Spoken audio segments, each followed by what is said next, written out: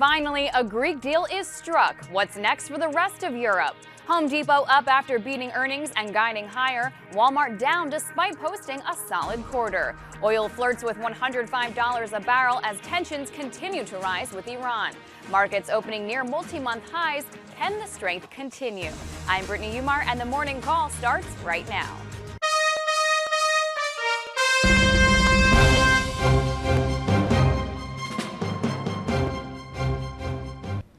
Good morning, I'm Scott Redler, Chief Strategic Officer of T3Live.com. And I'm Brittany Umar with The Street. First of all, I want to welcome you to Morning Call. This is Brittany's first day with us. It's Tuesday morning. We're excited to have her. I want to welcome you to Morning Call and introduce you to everyone that she's going to be adding value to on a weekly basis, and I'm just happy to have you here. I'm happy to be here. Thank you so much. I'm happy to be here on such an exciting day. We've got this news out of Greece, which is obviously the news of the day. Everybody's excited about it. Futures are up, but I'm almost surprised that people aren't more excited about it. We're not seeing an even bigger pop in the market on this news. What's the underlying pessimism here? Well, what's interesting is because the markets were closed on Monday, everyone had some time to digest what took place in China, and with also, obviously the Greek deal. Futures, I think, were up like 8 handles on Sunday night, and then on Monday they were up like 6 handles. Then you come in today, they're up a little bit. So I think people are a little bit worried, what's going to happen next. People are worried if Portugal is going to need some type of deal, if Spain's going to need some type of deal. So right now, I think some of the euphoria is out of the market, but the market's trading really well. We're just going to continue to see if it could have that type of composure as we move forward. Yeah, things are definitely trading well. Has it been stressful trying to stay ahead of this rally? Well, it's been stressful trying to stay with it. And if you take a look at the chart of the S&P, you will see it hasn't really given us that many reasons to stress. We've talked about these 2 trends, this being the first one. This started on October 4th. If you look at this uptrend, it hasn't even been tested during this entire rally. For the momentum trader, which is what I consider myself, we've been able to stay long multiple positions during this entire move, which hasn't been breached. Last week you saw, on that Wednesday it was close. They let the market close on the lows, but then Thursday engulfed it right away, and now we're still trending higher. I think as long as we stay above that 10-day moving average, which is about 1350, or the recent highs of 1353 to 1355, I think that we will test last year's high. And that volume keeps coming into play too, because we're seeing cash on the sidelines. All hands are not on deck in a sense. What does the lack of volume tell you about the strength of this rally? I think you just want to see volume on breakouts. You want to see volume when it's supposed to happen in individual stocks. We haven't had real volume in this market for a few years, and that's kept a lot of people out. Don't let that keep you out. Stocks can go up on low volume, and when volume comes back, we got to make sure they're not selling. But if you look at that resistance we were talking about, we want to make sure volume doesn't come in. Look at the chart from last year. Here you go. This is that 1370. 1370 was last year's high. If you want to look on a macro basis, I think that's the next important level to watch. So the longer we hold that support of about 1350, the higher the probability is that we will see this 1370 area, and we'll see how we react there when we do get there, and that could be this week. Now, cash on the sidelines could be getting frustrated seeing these rallies. So do you think we'll see volume pick up in the near future?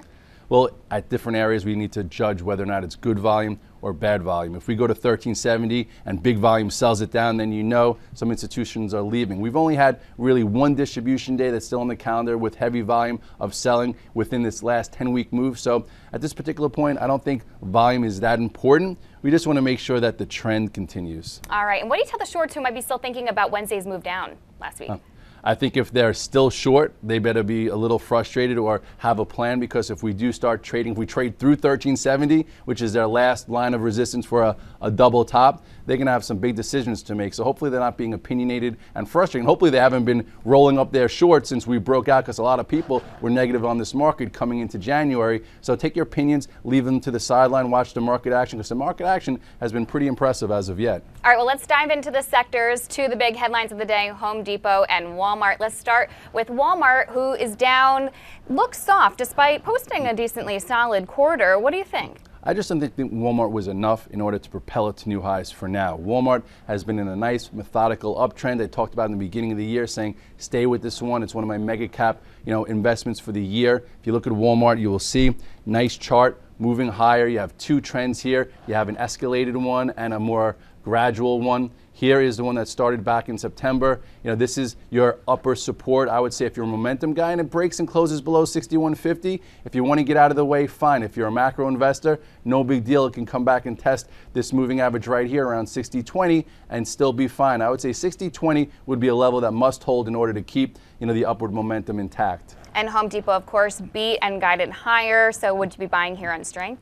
I don't like to chase excitement. That's one of my rules. And Home Depot's had a big move. It's opening at new highs. If you're an investor, congratulations. If you're in tier 2, tier 3, you look at the chart here on Home Depot, I would sell some. Okay, you've had a nice big move. It's above the moving averages. It's opening in new highs. Watch what it does in the first 30 to 60 minutes of the day. If it opens up and can't hold the opening gap, you could see it trade down and then perhaps test some of these moving averages. But for right now, don't chase Home Depot. If you're a long-term investor, stay the course. If you're in a tier 2 or tier 3, I would just take a little bit off the table. All right, well, let's talk tech because we did see strength out of mega cap tech last week. Do you think we'll see that continue this week? I'd love to because it's been fun. I haven't traded these oldies in a long time. I feel like I'm, back in my younger years where Microsoft, Dell, Intel, IBM, all these stocks were rocking and rolling because lately, after consolidating for 8 years and frustrating, they're back on the map. So if you look at the Qs real quickly, the Qs have had nice moves, and I'd say as long as the Qs hold above this 10-day as well, it can continue. And when we hit on the quick hits, I'll give you some of those levels of those mega caps. Okay, can we pull up the Intel chart? Because I know this is one you've been excited about. Could that be your next trade?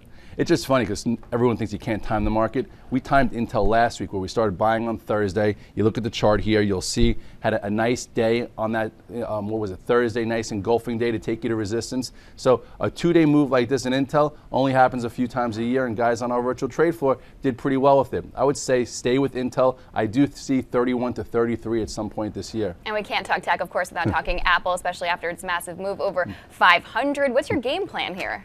I think, a lot of the fast money might leave it for a little while. You had that cute short on Wednesday when it failed above 525, and then you had that buy on the 10-day on Thursday, which was around 486, and then it closed around 500 with option expiration. If you take a quick look here at Apple, you will see that, I think that it needs to wedge. Okay, usually when you have a huge move like this, which is a reversal into some type of buying, now you have at least levels to trade against. I think it consolidates, goes sideways for about a week or two, and then we'll figure out the next direction, which I do think will be higher, but at this time, it needs some time to rest.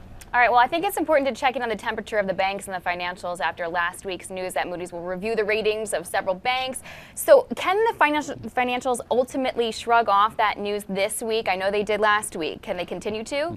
Well, at least we have points of reference. We know what level held last week. A lot of the financials held their 20-day. If you look at the XLF here, you will see that it's holding higher. Obviously, that there are times to be heavy, times to be light. This is when it broke this downtrend, which you could have gotten involved with the XLF around 13. Now it's holding in well. It's holding above this 14 area. It held the 20-day, so you can see that the financials pulled in a little bit more than the overall market, but you now have another channel here. So if you see stocks like just say a Goldman Sachs start to get above 117.50 and you see JP Morgan above 38.50, I think the XLFs will make new highs as well. Now, what if we hear these rumors that ratings may actually get cut? Do ratings agencies really have the power to create winners and losers out of the sector? It depends how much they cut and depends when and depends what the market's doing. So when they do that, if we open up down and we can't rally, then we'll know maybe it's going to have some strength there, or if they open up down and they reverse higher, it's priced in. So as far as the rating agencies, they do have some power. It just depends on when and where they do it in the path of this market. And of course, China eased over the weekend, as we said in the intro. How are the industrials looking? They look good. They've been trading pretty much parallel to the spiders. So if you look here at the XLI, you will see there's been selective action in there. It's near the highs, acting very, very well. It's near a breakout. So this one also held above the 20-day moving average. If it starts getting above this area, you're going to see new highs here. So if you want to trade it and see your support, you have about, 36.50 on support. It starts getting above this area, which the highs here is about 37.42. That would propel another round of short covering there in the industrials. And with oil rising at the end of last week, what's the psychology of the market regarding oil? I think right now we're about 105. And at this particular point, it's okay for stocks. I think you'll see headlines about it, but I think it won't really be a headwind until it starts getting above like 110, 112. And a lot of people are asking me what to do with the OAHs with higher oil. I think the OAHs look good. OHs, they've given us 3 different buys. This was the buy in the hole as, the right shoulder was building of that head and shoulders pattern. This was your add right here when it went above this descending channel. And now it's right in front of big resistance. It'll be very important to see what happens around here. I'm long some, and I want to see if I see it get above 43.80 with some volume, this will also continue higher. So a lot of these ETFs are at very important spots. So you need to watch the composure, see if they continue to stay in the same trend, and see if volume, which you talk very highly about, can break them higher. All right, well, we're going to be talking about high beta tech stocks next, so stay with us. Hi, I'm Sean Hendelman, CEO of T3 Live, where we train, coach, and mentor traders in order to help you put your money to work with confidence. The T3 Live approach is a blueprint for you to recognize, adapt, and ultimately take advantage of different market conditions. To begin your training with T3 Live, we would like to offer you the opportunity to enroll in our free 30-day online home study course. Fill in your name and email address, and I'll see you on the other side. All right, we're back, and we're going to talk high beta tech stocks. Scott, we did just touch on Apple and sort of your game plan here, but let's talk macro versus active traders and what their game plan should be. Well, I think if you're a macro investor, you need to stay the course. I think this is one of those few stocks that will be able to blow off that outside reversal on Wednesday. As an active trader, I think you could trade different ends of the ranges right now until it consolidates and gives you a new pattern. If you look here at the chart of Apple, you will see what I'm talking about. You had a huge move. This is one for the active investor. Here's your earnings, went sideways. We were talking about getting involved. I know for me as an active trader, I bought right around this 449. Here's where you added for momentum. And then this was your parabolic move. Really big move, outside day when it traded below this 510. And then you did it again. So, right now the Bears and the Bulls are fighting. I think the Bulls are ultimately going to win. I think you could trade it long versus the low from Thursday, which is around 486, and shorts were probably traded short versus the high here. And it could be a mini battle here. Investors, I would say be in tier 1 for now. And then if we get in motion again, you get your trading hat back on and we continue. But for right now, I think there'll be small trades and it needs some time. All right, let's check back in on Amazon.com. Lots of news on the stock and the company last week. Of course, it was downgraded by Morgan Stanley to equal weight from overweight, but we've got big news for them in the works. 3 new towers going up in Seattle. Sounds exciting. How is the chart shaping up? I don't like the way the chart looks, to be honest. I think it's showing some relative weakness. Amazon's now missed for 2 quarters, so the street's giving them a pass, but it's slowly but surely getting a little bit weaker. If you look here at the chart of Amazon, you'll see that, as far as from a macro standpoint, it's in the lower end of its range, which is right down here. Let me get rid of this toolbar for you. Right down here. So it's below the moving averages where all the other stocks are above it. So I think if you're a really big Amazon fan, you could be long it, but if it starts to break below the 178 to 170 area, you're going to see on a monthly time frame that could definitely be a floor that breaks and could get you 126. So I'm not loving the way Amazon is looking technically right now, longer term. Okay, and your stock of 2012, Google, are you long at the levels that you see today? I'm not long right now. Google has had a slow start because they missed earnings, but it's been methodical. Google missed earnings, it went down and held the 200 day. I might as well just put the chart up and show you what transpired here. Okay, we'll go back to the daily here. You'll see that it came out with earnings. First of all, if you remember the reason why, we had a nice breakout area right around this 630. From 630 to 660 was a nice cash flow trade. Here was your earnings. As a momentum trader, we do not take them into earnings. We took options, and I lost all the money in those options. So if you're a longer-term investor, though, and you know how to invest with a plan, you could have bought versus this previous support at the 200-day, and if you did so, you're doing just fine. So right now we're in the middle end of this range. We're holding above 600. I think the longer we stay above 600, the better. I would probably re-enter Google as a momentum trader once it starts to clear this 615 area, but until then, I'm going to let it go sideways. Okay, so perfect segue from Google to the Google of China. Let's talk Baidu. We reported earnings last week, down 4.85% on Friday. Where do you see support levels for Baidu? Yeah, Baidu I think is going to be a little bit in the penalty box. Their quarter was okay, wasn't enough to get everyone excited. I think it's going to have to show us what direction it's going to go. If you want to look at support for Baidu, you look at the chart here. It did break above this little trend line right here, okay, which was right around the 133. You know, if you see here, it's trying to hold the 10-day, but I don't know if it's going to hold. I think some traders might actually try and short this. If it goes below 134, you could see a cute short, and then I think for more of a macro stance on it, this thing better hold 130.50. Otherwise, it'll get out of play for a little while and lose some momentum. Okay, what about Netflix? Because I know you covered your shorts on Netflix last week. Are you still long here?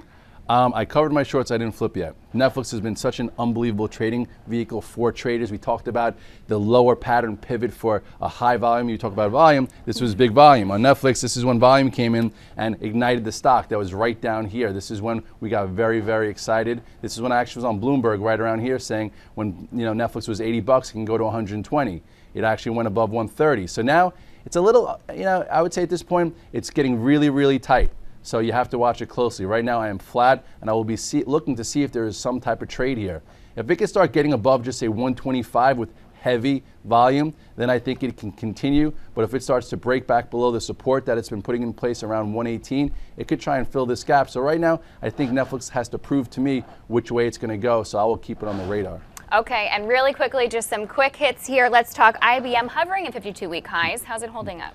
Right now I'm in tier 1. If it can get above 194.50, I think IBM could be in motion for above 200 at some point soon. Okay, and your bottom line, Intel, how are you playing it?